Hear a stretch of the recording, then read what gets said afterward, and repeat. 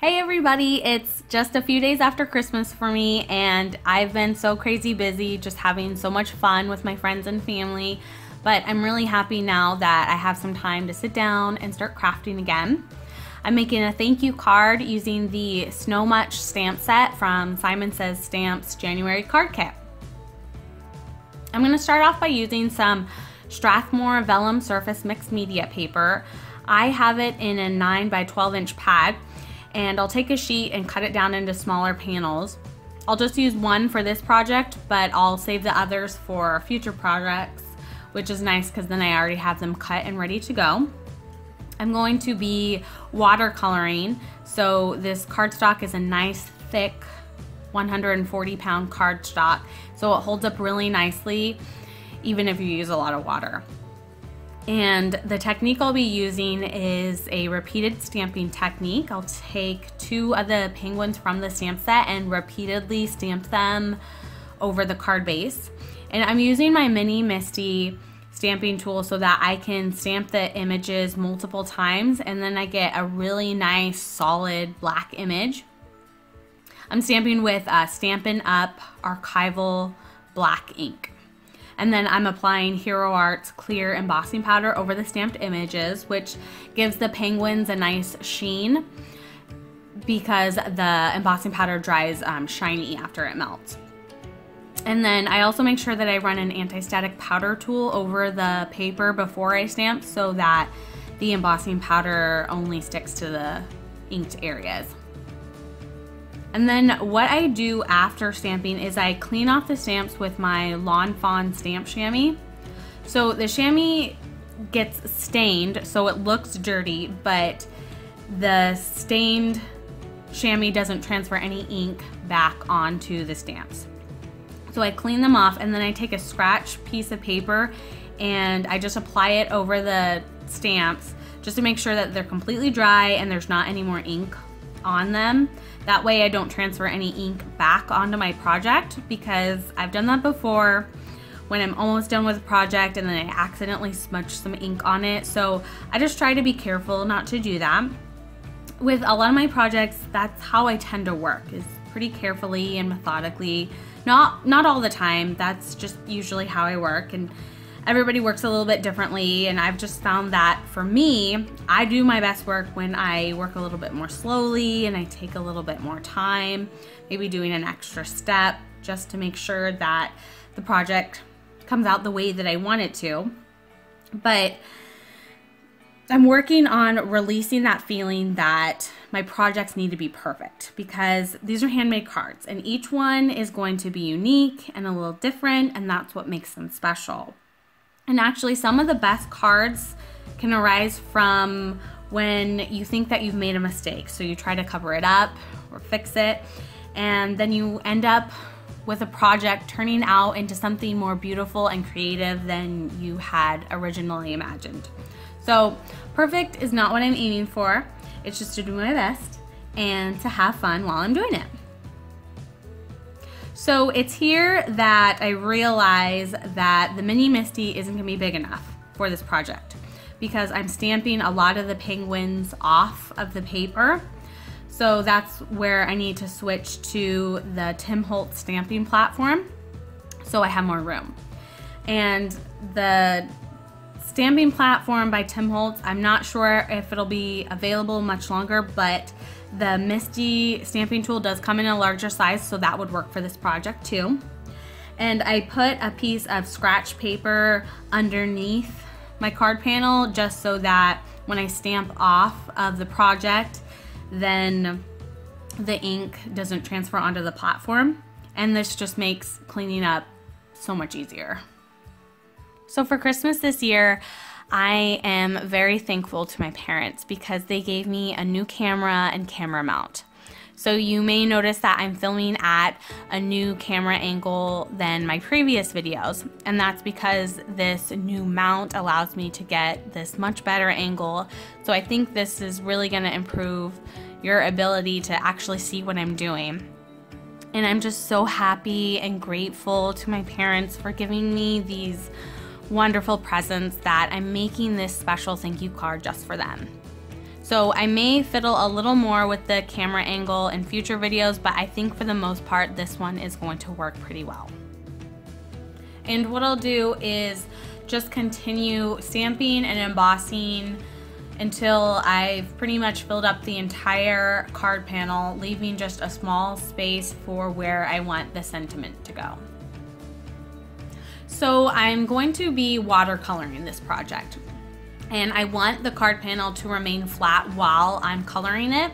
So I'm going to tape it to a hardboard. And this is just the hardboard that comes at the end of a paper pad. And I tape it down along the edges with some blue painter's tape, which is going to be easy to remove after it's dry. So for the watercolor, I'm actually going to be using Distress ink as my watercolor. But instead of using an ink blending tool, I'm going to turn the ink into watercolor. And you can do that by just smushing some of the ink directly onto a non-porous surface. I'm using a clear acrylic block, but you could also use like a piece of plastic. I'm using a number 12 round brush by the Silver Brush Company. I just dip my brush first in some clean clear water and then apply that water to the spaces between the penguins, and then I'll go in with my color. I've been playing around with some color combinations, and I really fell in love with the color trio Seedless Preserves, Victorian Velvet, and Milled Lavender. I realized for this project though that the milled lavender is just too pale, and so it didn't really add much color to this project. It's mostly the Seedless Preserves and Victorian Velvet that combine into this really pretty pinkish purple color. But I'm definitely going to use this color combination again on another card with an ink blending tool, because the milled lavender really is pretty with the other two colors. I like that by taping the project to a hardboard, I have the ability to tilt it and turn it so that I can get a better angle while I'm working. If I had taped the project directly to my craft mat, I wouldn't have been able to do that. And these boards are really sturdy, so I can reuse this one multiple times. So I go in and apply my color, but if I get some color in a place that I don't want it to be, then that's totally fine, because I can lift it up by going over it with some clean clear water. And I just flood the area a little bit and then dab it up with a clean paper towel. And this lifts up most of the color, and it's fine. And then I'll just go in with some more color, heat tool, and I'll just apply it until I get the look that I'm going for. So I'm going to add some shading to the penguins with the color Hickory Smoke for their bodies and Wild Honey for their beaks. I switched to a number 10 round brush because it's a little smaller. I probably could have used a number 10 on the whole project, but it ended up being fine. Now, when I'm working with watercolor, I can be a little impatient by not allowing each area to dry completely, which isn't always great, because when you're working with watercolor in two areas that are next to each other, if one color isn't completely dry, then it can leach out into the area adjacent to it, which is what happened with some of the beaks. And I probably should have done the beaks last, but whatever, it turned out fine. And I was able to lift up most of the color that bled through anyway. And it actually could have bled through much more than it did, but the clear embossing powder that I used acts a little like a barrier between the different areas, which is nice because then I don't have to be super precise with the color application. But one thing I'm really learning with watercolor is that it really does just have a mind of its own, and you kind of just have to let it do what it's gonna do. If I had used something like markers for the penguins, then I definitely would have had more control. But I really like that watercolory look, and I'm happy with how the project turned out, so I'm really glad that I did it this way. Plus, it's fun for me to try new techniques and get different looks and to stretch my skills. So some of the penguins have little ice skates on, so I'm going to paint them the same way. I'll smush the color Stormy Sky onto my clear block and paint in their little ice skates. And then what I'm going to do is I'm going to give each of the penguins a cast shadow. So I'll mix some of the hickory smoke with the seedless preserves, and I just paint a dark outline just outside the right side of each penguin. And that just makes it look like the penguins have little shadows. Since this card is pretty much a one-layer card, not a lot of dimension to it, then this little touch of giving them the shadow just gives the card the illusion of depth. And then I'm going to dry the card really, really well.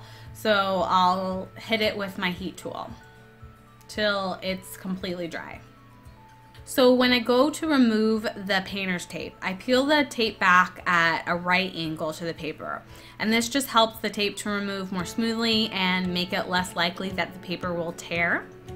And there's going to be this white outline around the edges, but I'll eventually trim down the panel so it'll be fine. Then I'm going to stamp one of the sentiments from the stamp set. It reads, "So much thanks." And I'll stamp it with Versamark ink and apply Hero Art's white embossing powder. I actually heat the powder and then decide that I'm going to stamp it again, which is one of the reasons why I love my MISTI and highly recommend it, because I can just stamp right over it again, apply more embossing powder, and then I'll get this really thick, bright white embossing that really makes the sentiment just stand out really well.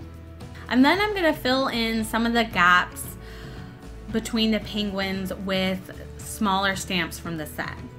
So I'm gonna use the heart, the X, and the O.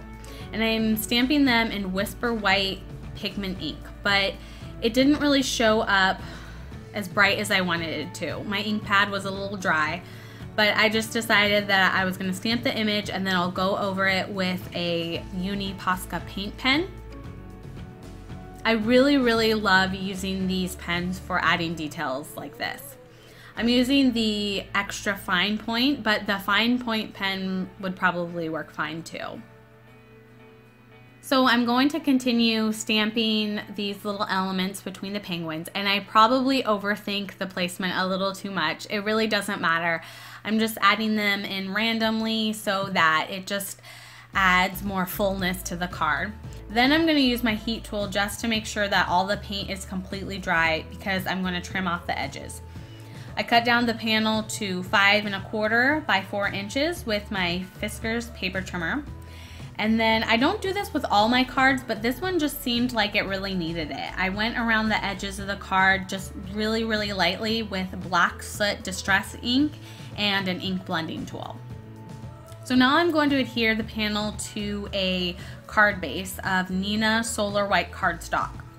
When I first bought this cardstock, I took the entire stack to my local FedEx store, and they cut down the 8.5 by 11 inch sheets right in half. So now I have this big stack of flat card bases that I can just score down the middle with my scoreboard. It just cost a few dollars, and having them already cut is so convenient. And for a normal card, I probably would have just used a tape runner to adhere the front panel, but because I was using like such a thick cardstock, I decided to use Scor-tape, and the Scor-tape is just a little bit stronger. The tape runner probably would have been fine, but it just gives me peace of mind knowing that I'm using a stronger adhesive. So that is my completed card. I really like how it turned out, and I think my parents will really like it. This stamp set is available from Simon Says Stamp in either the January card kit, or you can purchase it separately. I'll have links in the description box below for the corresponding post on my blog, and links to where you can purchase some of the supplies that I used. I'm really excited about 2019 because I have so many ideas and projects in mind to share with you. Be sure to like this video and subscribe to my channel, and click the bell icon to get notifications when I post a new video. Thank you all so much for your support, and I'll see you next year in my next video. Bye!